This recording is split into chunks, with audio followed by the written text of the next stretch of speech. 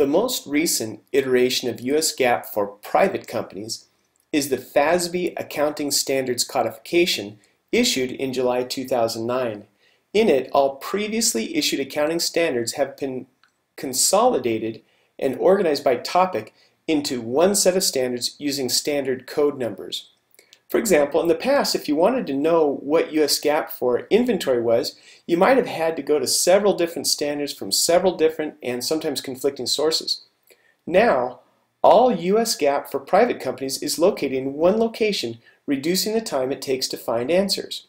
Now, if you want to know what current US GAAP for inventory is, you can just look up code 300 for assets, then 330 for inventory. And you have it.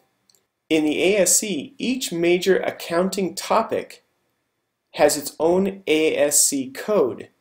The topics included in the ASC are noted below.